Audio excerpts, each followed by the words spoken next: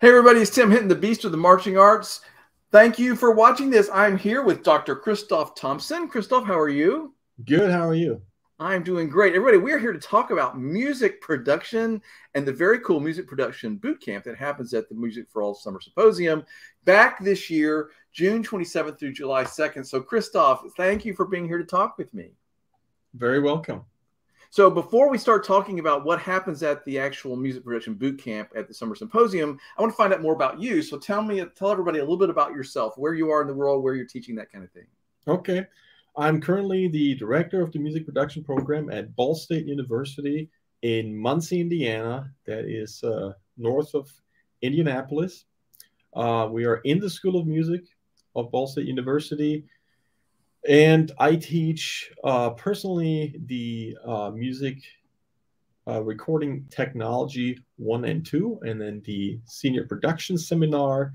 And we have courses in commercial writing, and we have courses in commercial production, in digital signal processing, audio coding, immersive audio, really the whole spectrum of things you can do in music production.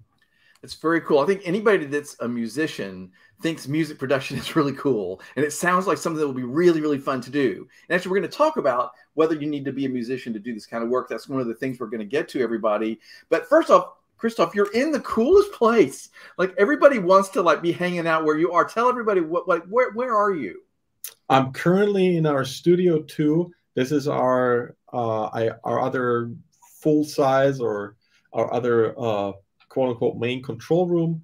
This one has the analog console, the other one has the digital console. I picked the one with the analog console because it always has more knobs and looks more exciting. Has more that vintagey vibe and whatnot. So this is our Studio 2.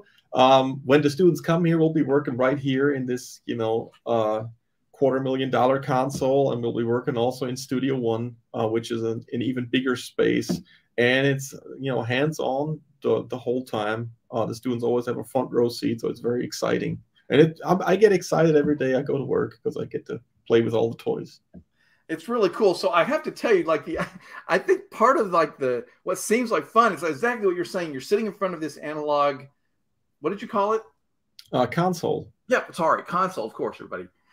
And there's all these buttons, knobs to turn and adjust. That just looks like fun. So on the digital one, are you just using a computer to adjust those things as opposed to using your hands? Yeah, in the digital one, it's usually in the box. And they're two similar yet different worlds. Whereas here on the analog console, you have choices that you can make right then and there in the moment, and then it's recorded like that, right? If I record through the console, I can color the sound right then and there. I can add as much saturation as I want. I can EQ it right then and there. And that's what you would call, a destructive approach. It doesn't destroy the music, but once it's done, it's done. It's on there. It gets recorded like that. You need to know a little bit what you're doing. And the other way would then be to work in the box. You record it fairly pristine into Pro Tools in the digital studio, and then you do a lot of things in the post-recording process, so in the mixing. And anything that would be in EQ, like on my console, would then be a plugin. So it would be just happen digitally. And there's, always this what's better, digital or analog. There's really, I wouldn't say it's a better or worse. It's just, a different thing. It depends on your workflow, and it depends, to be honest, 99% of the time, it's what the client wants. And other than that, it's just, your workflow that you choose. Right. So I imagine if you were doing the audio at a live concert, then you would have to make it sound right then. And that would be sort of the experience of using the analog console. Yes. Whereas now you have, there's an analog console and a digital console. The digital console will do everything the analog console will do in real time, just digitally. So if you do a live mix and you have a digital console, then it will apply everything in real time.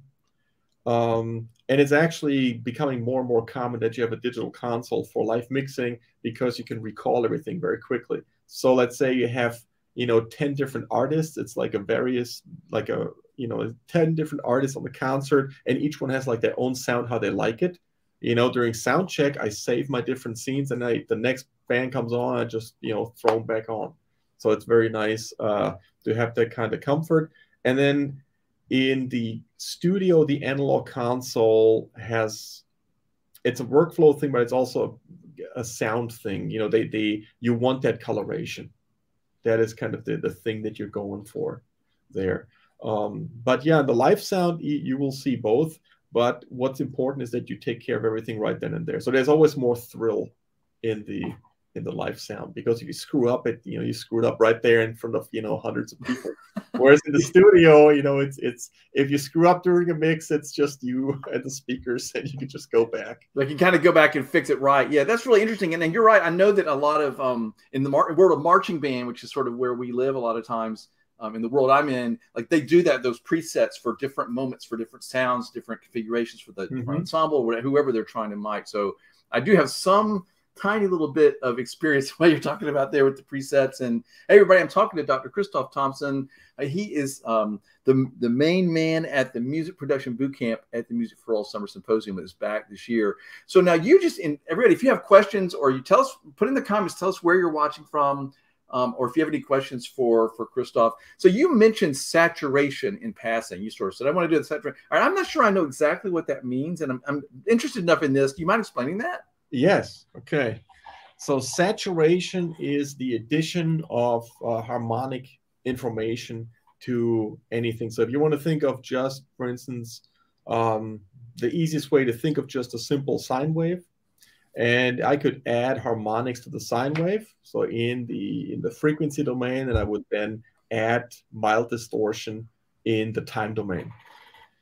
So the difference between an analog designs or analog gear and in the digital gear would be that an analog gear, as you overdrive it, will start add saturation, like a tube or a transistor will add different ways in which it fill up the sound.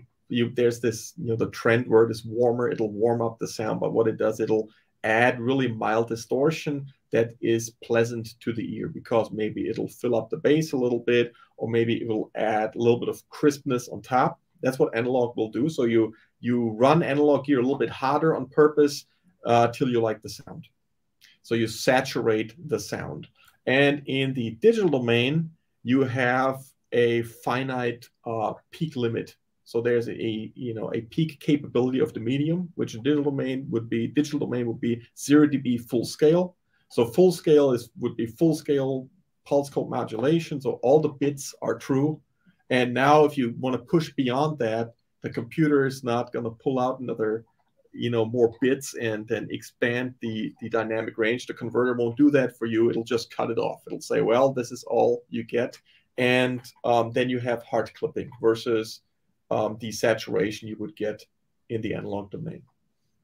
Okay, really interesting. I clearly need to go to the Music Production Bootcamp to learn all this stuff, because I think it sounds really, really interesting. And, like I said, I think musicians love this. But one of the things that we were going to talk about is, do you have to be a musician to be a recording engineer? Like, do you have to have those musicians' ears? Well, you don't have to, and it depends on what you want to do. If you want to go into post and film dialogue, you not necessarily have to be a musician, but it really helps if you want to go into music. So you don't have to be a virtuoso guitar player to record guitar, but it definitely helps if you've seen it done, or if you've played in a band and you know what's important for guitarists, right? Let's say you want to record a classical piece, or you want to do live sound for classical music. If you can read music, that is extremely important. Or the big thing is also exposure, right? If you've never sat in with a jazz band, you never sat in an orchestra, you never sat in a wind ensemble, how do you know how it's really supposed to sound like? If I would just give you the individual tracks of, a wind ensemble recording or a big band recording, how would you know what is the right mix? What is the right, the right way to put it all together? Whereas if you have, experience playing in an ensemble, then it definitely helps. And if you have experience playing as a musician, then it'll be easier for you to work with musicians, if that makes sense. And that actually makes a lot of sense, because if you're going to be conversing with them, you need to know their language. Yeah, if you speak the same language, it definitely helps. And we've done listening tests and listening, like subjective listening evaluations, where musicians do better in also technical hearing, so hearing tiny differences in, tiny artifacts in music or something that an MP3 would cause, better than people who do not have musical ear training. So musical ear training actually really helps the brain hear better. Yeah, that makes perfect sense. I mean, as an educator in front of a band, you're trying to teach them how to use their ears, how to listen for all those distinctions of tuning and sound and timbre and everything. And so having that skill, if I have those ears, it seems to me that would be a huge head start to making sure that what I'm going to be engineering and recording and mixing and whatever is going to sound the way it ought to. Mm-hmm. Yeah, makes perfect sense. So what happens if I'm a student, or like, is this for students or adults, or who shows up at the music production boot camp? So typically it's high school students who show up there, and then it's, first of all, if they go to a boot camp, they're already serious enough about it that they, want to do this. A lot of times they already have Fruity Loops, or they have Ableton, and it's one of those, typical gateway drugs into music production that they're already been working with, and they've done usually the common denominator is like beat making or something like that. And students will do that. So it's kind of the pattern that I see where students will do this for 1 or 2 years. They will make beats, and they'll try to copy a beat from some hip hop thing, and then it's something sampled, or maybe it's like a small orchestra passage that was sampled. And that is a fantastic way then for them to get more interested in music. So they want to try to recreate, different facets of that beat. And then at one point, it actually requires them to learn more about music or get more into it. Or they want to make a recording. They make a recording in their bedroom, and they feel like, wow, this recording really sucked. I wonder why. So maybe then they'll go to, because they say, well, I think I can sing well. I think I play my instrument well. So what went wrong? And then they'll go to something in a professional environment. So here you have a multi-million-dollar facility. So if it doesn't sound good here, you're probably doing something wrong. So this helps you then to exclude the equipment as the factor. And it's going to be, it's a great reality check and kind of an ear opener as to, okay, this is the top of the spectrum. This is what it can sound like with top-end equipment. Here are the things that I can then do. What's important for us is that the students walk away from the camp with things that they can apply. So I don't want them to walk away. It's like, oh, okay, now I got to save. I need just $12 million, and then I can get that same recording. What I want them to understand is that it should be really, transferable concepts where they say, okay, I have to avoid these reflections. I have to make sure I avoid, getting the destructive interference. I want to make sure that I understand my levels. I want to understand how I use the plugins. So they should walk away being enriched in knowledge to apply to the things they have, even if they have almost nothing. When they come back from boot camp, I want them to be able to apply all the knowledge in the most simplistic ways to be successful. Yeah, that's really cool. That makes perfect sense too. Like they're learning basically the nuts and bolts of how it works and the terminology and how to use different things. Like how exciting if this was something, if I was a high school student and I was sort of like interested in this and thought it was cool, and I'm trying to do some of mine, like the idea of being able to spend a week in this multi-million-dollar facility with somebody that knows what they're doing, that's going to guide me through it and teach me some stuff, like what an incredible opportunity that is. Like that's very cool that is being offered. And the other thing cool that I love, Christoph, also is that like technology today, everybody has the ability to sort of do this. You know what I mean? Like I have friends that, I don't know if it's on their iPad or their phone or their computer or whatever, but like they have these tools that it's very easy to sort of start doing this on your own. But I guess if I was interested in it and I'm doing that, like you said, there's a certain point where I'm like, oh, I need to know a few things. Mm-hmm. It means that the market in terms of knowledge and in terms of accessibility is, we can come back to the word saturated, right? The market is almost saturated. You can go to YouTube and there's really great material on there. And I'll probably overlap with stuff you can watch on YouTube. You can get software and just sit down with a mediocre laptop, do something that would have been impossible to do in like the mid 80s or something like that in terms of digital. However, you want to be in a space where you can have the correct experiential learning, and you want to be with someone who can point out a certain difference between two things. So you want to kind of build on or get, benefit from the experience of the instructors, right? We're only here because we've done this probably wrong a million times and we've learned from that. So now we hear something, we can tell you right away what's wrong, or we can show you right away one of the correct ways to do it. And it's all about the experience. You cannot get the studio hands-on experience in your bedroom. Yeah, everybody, I'm talking to Dr. Christoph Thompson, and we're talking about the Music Production Bootcamp at the Music for All Summer Symposium. Such a great opportunity to get, like you said, sort of get this hands-on experience that you need.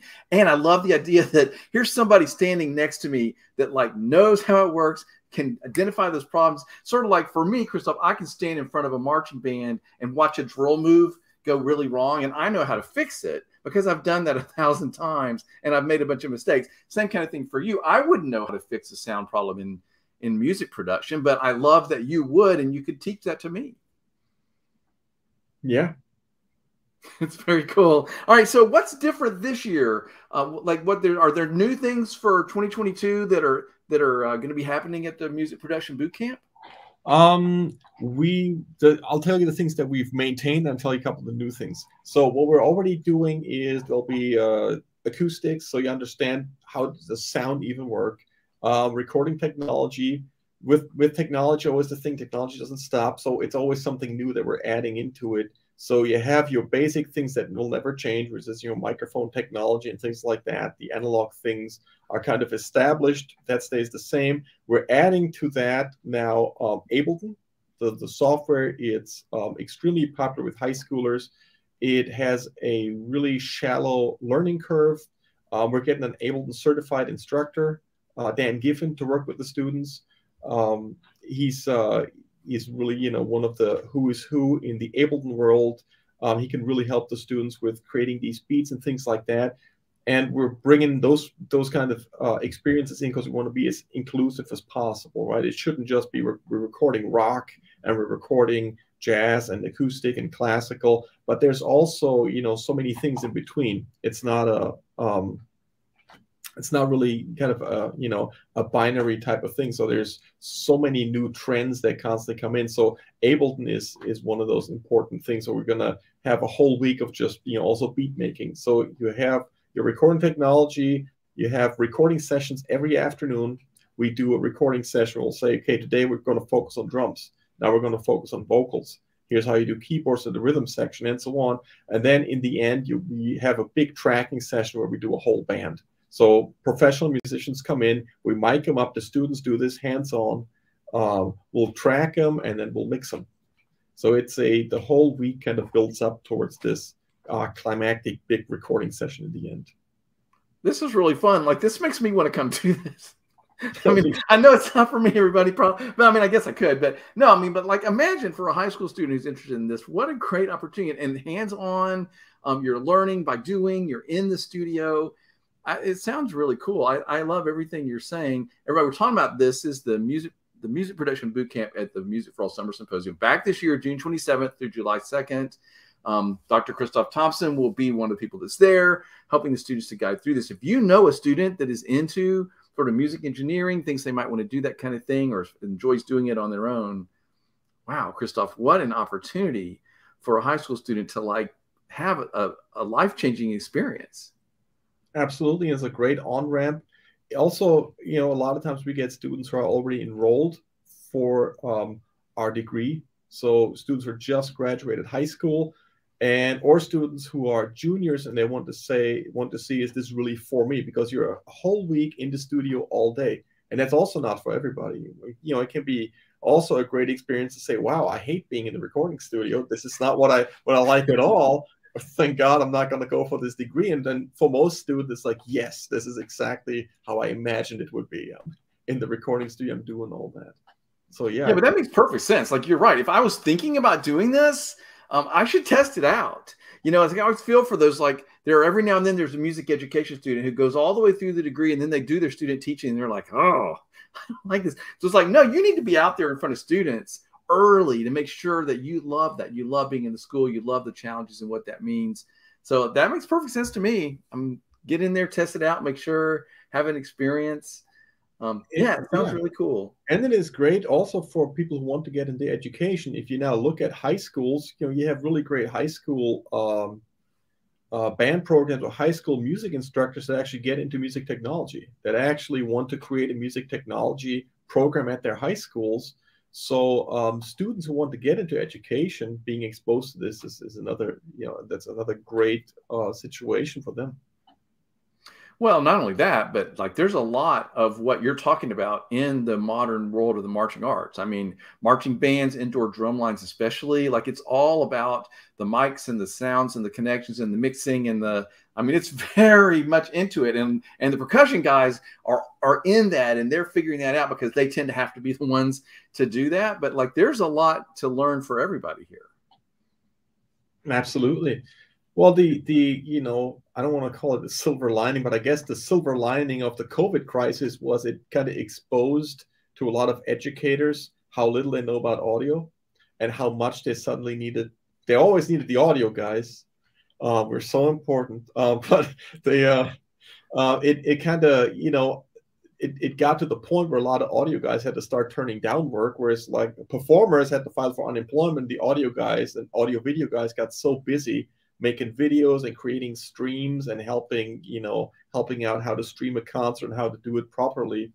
So these skills are really essential. If you're a musician or not, if you're an educator, it's definitely something that's not going to go away. And I'm really happy that I can share my passion for this with the students when they come in. Well, it's very cool. Everybody, we're talking about the Summer Symposium, Music for All Summer Symposium, June 27th through July 2nd back this year. Dr. Christoph Thompson will be there and running that music production boot camp. Christoph, it sounds really exciting. I got to tell you, I just think this is an amazing opportunity. So I can think of all kinds of people that could use this week of sort of immersive experiences and learning all this information. Especially, I like your idea of sort of testing it out. Is this something I might want to do? Is this something I might want to go to school for? Is this something I might want to make a career out of? Having a week in a, major facility, studio where I can test that out, I really like that idea. Yeah, we're trying to be as inclusive as possible into who can participate and who can enjoy this. And it's not like you don't need to know, about electricity in order to get microphone signal into somewhere. We're here for that. Why we're helping the students out. It's, we're here to guide them. We don't micromanage the students at every step of the way. We're just here as, learning partners with them. And, we're sharing our sandbox with the students as they come in, and we just have, certain lessons, and everything is kind of focused at some kind of project, some kind of goal we want to accomplish for that day. I think you have a pretty cool job. You have a pretty cool life, Christoph. Like you're doing the sound stuff. You're doing engineering. You're in that world. It sounds fascinating to me. I think most musicians think it's very cool. And so, do you feel like one of the cool kids on the block and around the world of musicians? I guess once you do it for a living every day, it's probably once it's your job, there are great days, and then there's other days where you just, it's probably whatever comes along, I have to record or not. I get it. I definitely get the most excited when I can kind of share it when, because I can always think back to when I was a student who was looking from the outside into how, wow, this is magic. How does this even work? And when it was so inaccessible, I don't want to date myself, but when I just started, things were still extremely expensive, and it was really hard to get a professional level studio recording. And now the equipment is so much more accessible, but the knowledge you still need to gather, the experience. You can't buy the experience, right? You have to still build that up. And the best thing is if you have good mentorship and people who will save you time by guiding you in the right direction with patience and experience. Yeah, that makes perfect sense. You can buy that student a Gemeinhardt flute, but man, you still got to teach them how to play. Yeah. There's a lot of information they need. So I can see that's my analogy there. This has been so much fun talking to you, Dr. Christoph Thompson. Everybody go to camp.musicforall.org to learn more about all this stuff, to sign up. Christoph, I hope you have a fantastic experience this year again at the Summer Symposium. Thank you. Thanks for having me. And thanks for talking to me. Yeah, it was really fun. Thanks everybody for watching.